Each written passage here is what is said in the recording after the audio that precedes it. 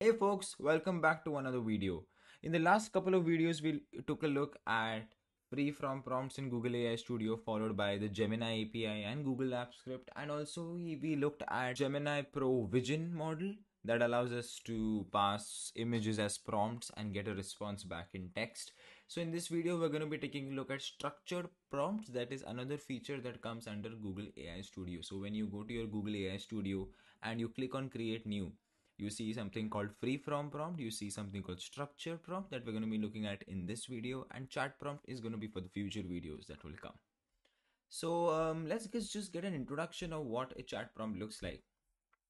So basically, when you have a chat prompt like this is the official ai.google.dev documentation for Google AI Studios. If you want to check this out, I'll leave this link in the description. So basically, you have your structured prompt, you give a structured input and you get an output accordingly. So you give it the input and the expected output. You give it multiple examples in the input prompt here, and you give it a text as in what it's supposed to do.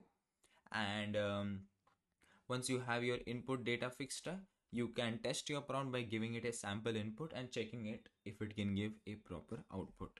So in this example, or in this video, I'm going to be creating a grammar corrector. So here I have a database of I think around 20 sentences, which I plan to teach it that this is the original sentence that has bad grammar, and you convert that sentence into a sentence that has fixed grammar, that is good grammar.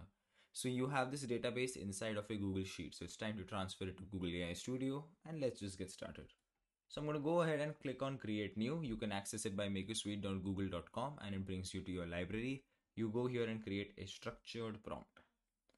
Now, normally if you're testing for 3-4 examples, it is very understandable if you just go and type in your input and output. But if you have large number of outputs, like for this one, I have almost 20 of them.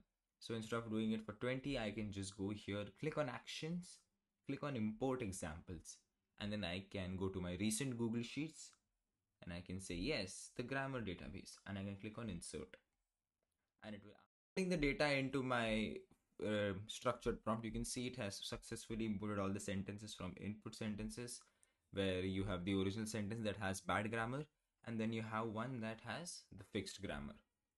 So here you can see we have given it the data that it requires to convert a bad grammar sentence into a fixed grammar sentence. So I'm going to go to my models and I'm going to click on Gemini Pro.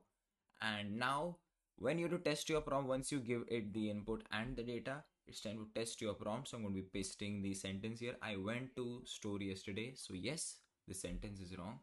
Now to get an output, I'm going to be clicking on run.